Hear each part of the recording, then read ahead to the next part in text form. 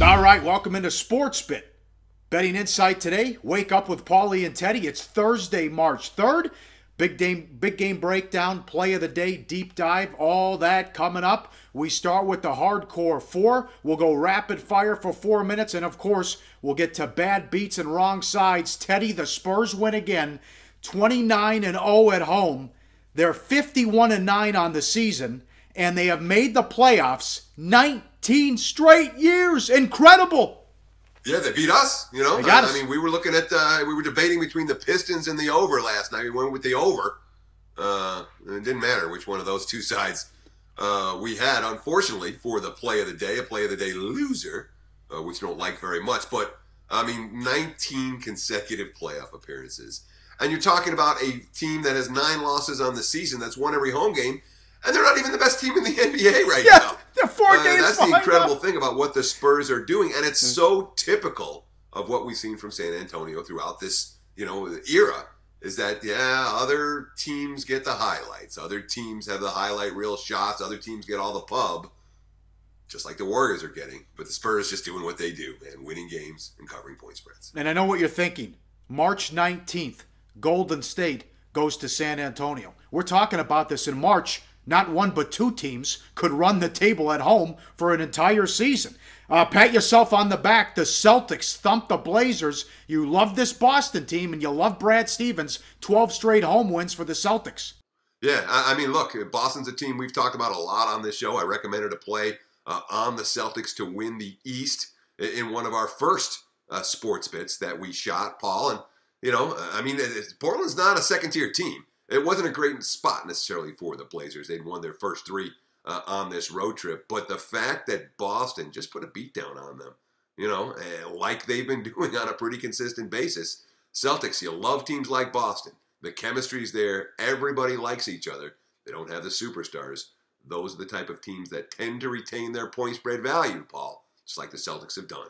You like this team as well. To college basketball, Miami with a huge road win at Notre Dame. You got to love Larinaga. Takes George Mason to the Final Four. Before he got to Miami, 0 times they won a conference title. Now he goes to Miami. If they beat Virginia Tech on Saturday, it'll be the second time in 4 years, and they're doing it in the big bad ACC. Yeah, and look, I mean, this is a program with no history of success. It's not like Miami had this basketball-rich tradition or anything even comparable. I mean, they were afterthoughts in the old Big East.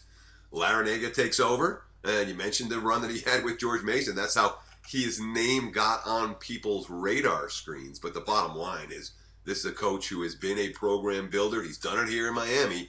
And though, I'll say this much, Virginia Tech all of a sudden has won 4 in a row. That win for Miami may not be as easy as some might think. Hell of a performance out of Marcus Posley as well. A game that St. Bonaventure had to have there on the bubble. He had 47 points, most for a D1 player this year, 15 of 19 from the floor. They're now 21-7 as the Bonnies beat St. Joe 98-90. What a performance out of that young man. And you want to know what $305,000 looks like? There's the ticket. We talked about it earlier in the week. A guy hit a 15 out of 15 parlay card at William Hill, the progressive jackpot, $305,000, and he needed Kansas on Monday night to cash the ticket. Rocking chair game. First score, 15-0. Yeah, I mean, wire-to-wire job, but let's give him credit. This is what $305,375 looks like. I've never hit a score like that in my betting career, Paul. I'm pretty sure you haven't either. No, that's right. Well done. Congratulations to that man. It's our first sports bet brick alert. Brick alert! The Houston Rockets, 3 of 34 from 3. That's a record. Minimum 30 attempts from 3. The Rockets couldn't make anything, but they won the game 100-95. Teddy, what does that say about the Pelicans? Yeah, that's a good question. Here's New Orleans. And New Orleans has been bad all year. Let's make no mistake about it. This has been an underachieving team from day one. But when your opponent shoots 3 of 34 and puts up a brick fest like you're seeing right now, you're supposed to win the game. The Pelicans at least covered the number, barely. But the fact that their opponent shoots 3 for 34, this is not a good sign for New Orleans moving forward. Though I haven't seen many good signs for New Orleans moving forward. It's been a bad team all year, Paul. Yeah. All right, time for bad beats. What the hell happened to Rutgers? Oh my God. Rutgers, here's Sparty laying 25 on the road. All right. Rutgers trails by 2 at halftime. And sometimes that's your worst case scenario when you've got a live dog, when you got a dog plus a whole bunch of points, because then the opponent goes into halftime and they're like, we stunk in the first half. Let's pick it up a notch. That's absolutely what Michigan State did in the second half. Sparty 54-25 after the break. Minus 25? No problem. And how about Bryn Forbes, I should say. Big Ten record, 11 3-pointers in that ballgame. One guy covered the minus 25, Paulie, all by himself. Incredible. And hey, Glenn Ross, coffees for closers. OKC cannot close. Up 17 in the fourth quarter last night against the Clippers. They lose the game. Yeah, and that's, we've talked about it with Oklahoma City a lot. We're going to talk about it in Big Game Breakdown when we talk about the Thunder's matchup with the Warriors tonight. But great quote from Glengarry Ross. Yeah, sure. Coffee is for closers. OKC has not gotten the job done in that regard.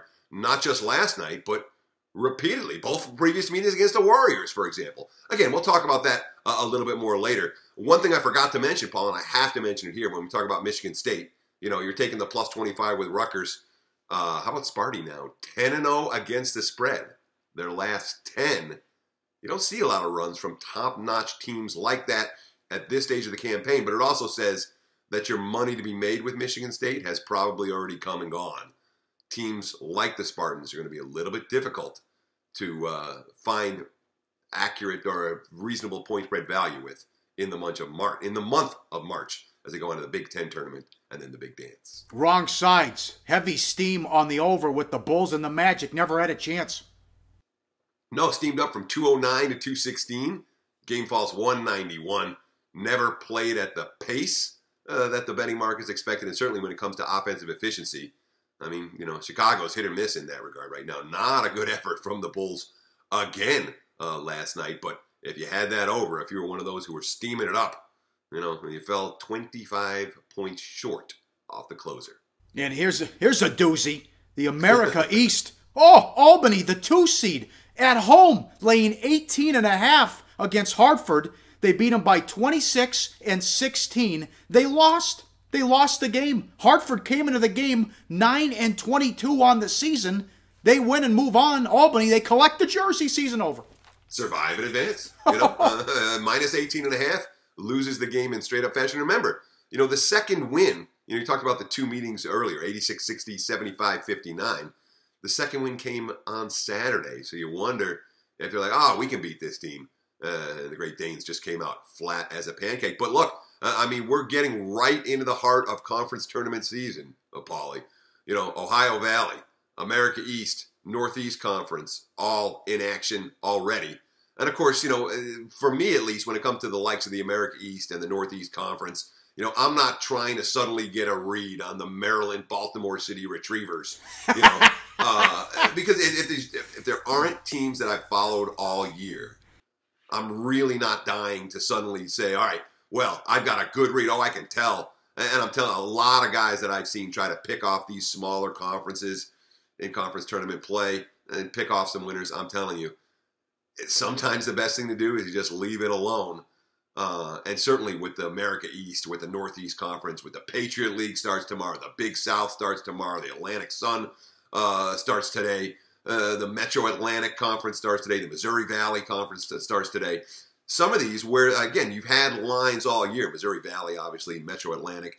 You've had lines all year. Teams that you follow, yeah, I'm definitely willing and looking forward to getting involved with some of these games.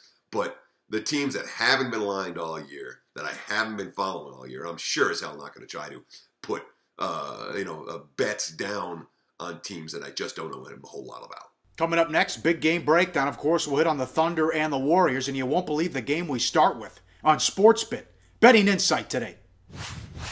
Back on SportsBit, Betting Insight today. Wake up with Paulie and Teddy. Time for the big game breakdown, and you won't... It's hard to say with a straight face. We're starting with the Suns and the Heat. Miami laying 14. Why are we starting with the Suns? How does a guy handicap and power rate Phoenix? They were down 43 against Charlotte, and the starters were out for Charlotte as well. Now, don't forget, Hornacek was fired. They also whacked the assistants. So does Earl Watson really know what he's doing? He certainly doesn't have any experience here, Teddy. What do we do with this team? And whatever power rating number you have for Phoenix is probably too high. I've had them below the 76ers for the better part of the last 2 months. Now I think I've got them at least 3 points below Philadelphia. And of course, this is something that I update on a daily basis. So it's always, moving up a half point, moving down a half point. But and you talk about the coaching change. Again, it wasn't just Hornacek, but Jerry Sichting got fired. Mike Longobardi got fired. Those are the two guys who have been with Hornacek and who've been coached up those guys. I was always an Earl Watson fan as a player. I loved his heart. I really thought that, he wasn't a great player, but he made the most of his abilities. But boy, the X's and O's aren't going right for Phoenix right now. The attitude's not going right for Phoenix right now. But, we talked about it on yesterday's show, Paul. We're talking about a team that's now lost 11 straight road games by double-digit margins. But, meanwhile, a change in uniforms just did wonders for Joe Johnson, didn't it? It sure did, and he was a ball stopper in Brooklyn, but now he comes to Miami, and they like to kind of slow it down with pace, and he's been sensational what he's doing so far with the Heat. He certainly had. 24 points on 10 of 13 shooting against the Knicks. He's not a great fit in a lot of places in this lineup, and of course in Brooklyn he was forced to take a lot of shots as they deferred to him with the shot clock winding down. His percentages are going to be low. That's not going to be the case in Miami. And, of course, Miami dumps the ball off to him with 3 seconds on the shot clock. Joe Johnson can hit a big shot, no question. But before you run to the betting window to lay 14 points to the Miami Heat, it's worth noting two factors. Number one, Miami is coming off the single best shooting game for any team in the NBA this season. They shot 52 of 77, 67.5% against the Bulls. And it's hard, obviously, to come up with shooting efforts like that 2 games in a row. It's also worth noting that Miami, for this season, has a grand total of 1 point spread cover when laying -7 or higher. They're 1-6 ATS laying big points. All right, to the big game, OKC and Golden State. No line on this. Curry and Iguodala questionable again. Look at this graph. In the first 2 meetings, in the first 45 minutes, OKC was +7. 3 minutes left to the end of the game, Golden State +18. With 3 minutes left in the 2 games, OKC was tied on the road and up 7 at home.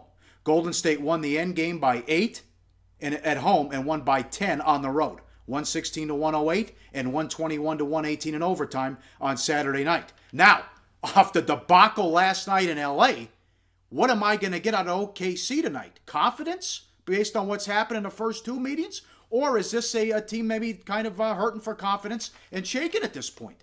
Yeah, let's talk about some potential numbers here. Obviously, we've got a game with no early line based on the questions. Iguodala's now been downgraded to doubtful. I don't think he's going to suit up, but Curry's very questionable. The Glance-Culver line, I got some numbers from Keith Glance. It says that Golden State 8.5, 232 with Curry and Iguodala in. That would drop to 2.5/224 with that duo out. So that's just a guesstimate about where this number is going to come. And again, the Thunder last night, they're up 93-77 at 7.5 minutes left in that game. End up losing, failing to cover. They're tied with 3 minutes to go in the first meeting against Golden State. They end up losing that game by 8. They're up 7 with 3 minutes to go in the second meeting. End up losing that game in overtime. Now look, Oklahoma City does some things extraordinarily well. They have 2 of, I don't know, what do we want to call Durant and Westbrook? Top 5 players in the game. Absolutely. Yeah. And look at this graphic when it comes to the NBA's best rebounding teams over the last 10 years. This is a percentage of available rebounds that a team gets. You've got the Bulls, and their Thibodeau, and when they were really, low post muscle every night. You had a Blazers team and a Jazz team and a Lakers team from back in the day. How about this? Oklahoma City this year getting more than 54% of all available rebounds. That's the best in the last 10 years.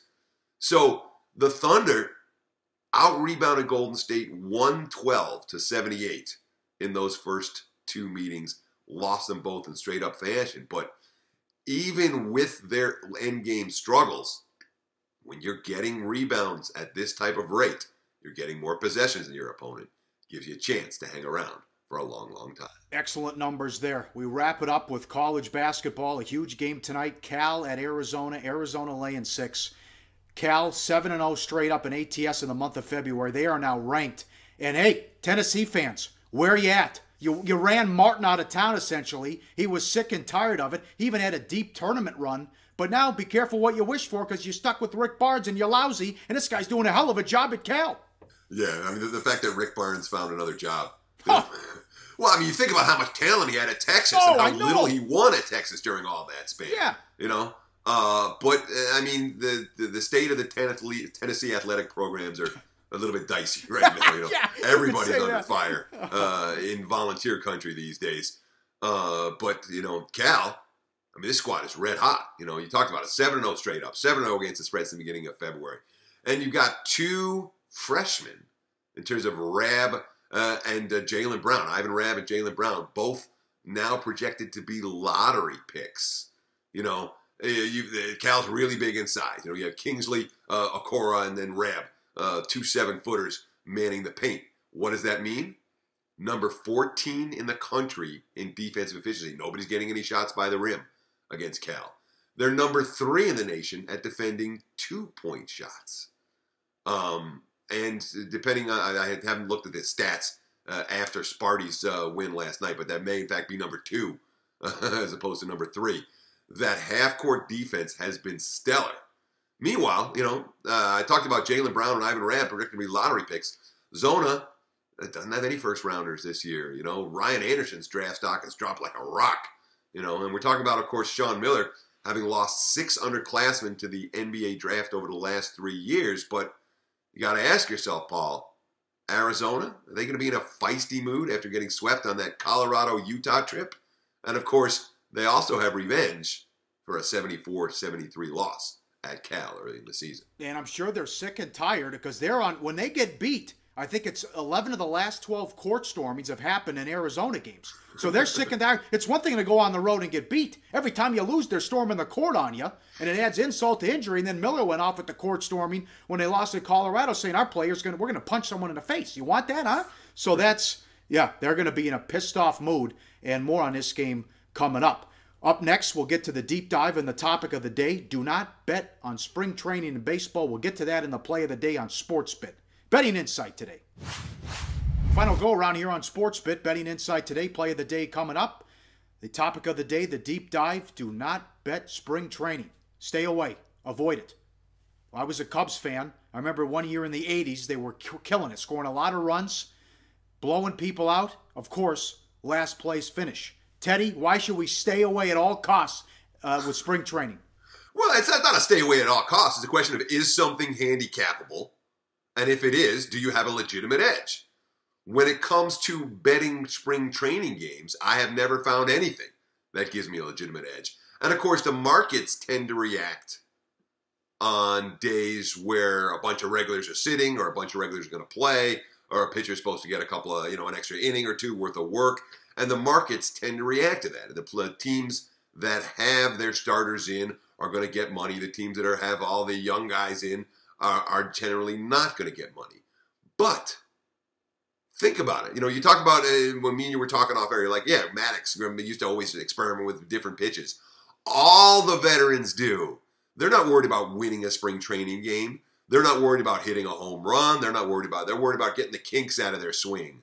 They're worried about making sure that they are prepped for opening day. It's a completely different scenario than what we're talking about in preseason NFL. Preseason NFL is a moneymaker and a legitimate moneymaker.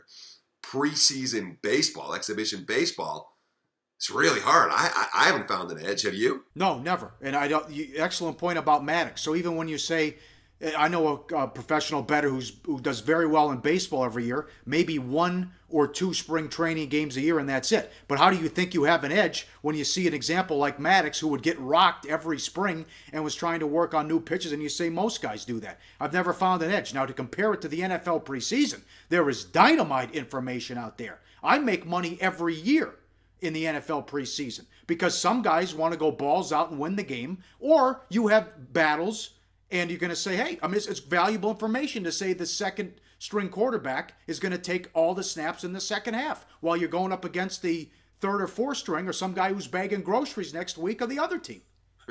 Yeah, and that's another issue, of course, because in the NFL, you've got guys who are legitimately going to be bagging groceries next week, and that doesn't happen in baseball. In baseball, you don't make the big league roster, big deal. You're going to go down and spend, go down to AAA, you're going to go down to AA. You're not off the team and starting from scratch again. Maybe you find a practice squad that you can hang out with in the NFL. But by and large, players are playing for their careers. And I saw a number just today, Paul, talking about how the average length of an NFL career just keeps getting shorter and shorter and shorter. It's just over 2 years right now for the average guy in the NFL. So, and that's not the case for baseball. It's not like everyone that gets to the show lasts for 10 or 15 or 20 years. It doesn't happen. But when you're talking about quantifiable edges, when you're saying, all right, this lineup is going to be good and this lineup's not going to be good. Here's a matchup edge that you can find. You find that stuff all the time in NFL preseason. You made up a great point. Here's the second string quarterback. He's going to be going up against third and fourth string defenders. He's a veteran. The coach wants to throw the ball a little bit. These are great positive expectation situations. You find them every year in the NFL preseason. When it comes to Major League Baseball, where you have, 30 games, between now and opening day, and none of them really matter all that much. And, one day you may have the starters that are going to play a whole bunch, but they're just, working out the kinks in their swing or relaxing and having fun. Again, not guys who are stressed about making the team. In NFL preseason, the guys who aren't stressed about making the team, they're out by the second quarter. That's not the case in MLB. So if there's no edge, there's no wager. Haven't found an edge for betting preseason. If you've got one, let us know. Leave a comment. And we will be very interested in seeing it and talking about it on a show down the line. All right, let's get back on track. Steve Blake sucks, by the way. Watching that game last night, and we gave out Detroit San Antonio over. It was on pace. It's 52-51 at the half. The game died. The Pistons couldn't do anything in the third quarter, and then it was like, let's get the hell out of here. They're not even pushing the ball. They're down double digits, and Blake is running 15 seconds off the shot clock, and he's dumping it down low. His guys are posting up. Where's the sense of urgency? That was horrific. Well, the beauty of it, Paul, the beauty of with the beauty of what we do. That every day we start 0-0. As long as you'll have something left in your bankroll. If you didn't burn your bankroll to death with yesterday's loss, and I hope nobody out there did. And again, we were debating side total. It didn't matter if we had Detroit or the over. They were both wrong. And the Pistons, it was not a good second half. They came out, right from the get-go. Oh, you could see San Antonio came out in the second half, and the first was 6, and it was 8, and it was 15. Detroit, after playing very well over the last 4 games, didn't have it last night, but that was last night, my friend. Let's talk about tonight. Let's talk about You want to go to the Pac-12? Yes. You want to do it? You want me to do it? You want to take it? You take it. I'll take it. Hey, by the way, I'm taking a lot of abuse for the over. A lot of people ripping me for that. It's like, hey, I gave it a shot. It's my first time. Yeah, well, it's I perfected it over the years. You Paul. have. And I don't even know where I got that from. I think one time I said it and someone said over, and I'm like, hey, that sounds cool. Let's try it. But for tonight, let's take a look at the Arizona Wildcats minus the 6 at home against Cal. And I talked about how much I like this Cal team.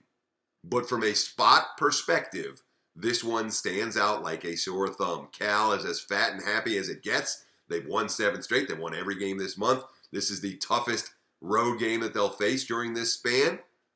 And Arizona, feisty. Feisty would be what I expect out of Sean Miller's squad here after a pretty bad weekend up in the Utah and Colorado last week. So throw in the revenge motif from that 74-73 loss earlier in the season. And yeah, let's lay it. I don't often step in front of streaking teams, but this is a spot to do it, Paul. Let's lay the 6 with Arizona. And this is one, again, we're recording this early in the day. I would expect this line to go up. I bet it's sooner rather than later. Arizona minus 6. It's a play of the day. And also, Cal is in the tournament, so we'll have to sweat that out because they've been so strong in February. That's another thing why we like to play as well. We're back Friday. The small conference tournaments continue. A huge weekend, NBA and college. We'll run it all down on SportsBit. Betting Insight today.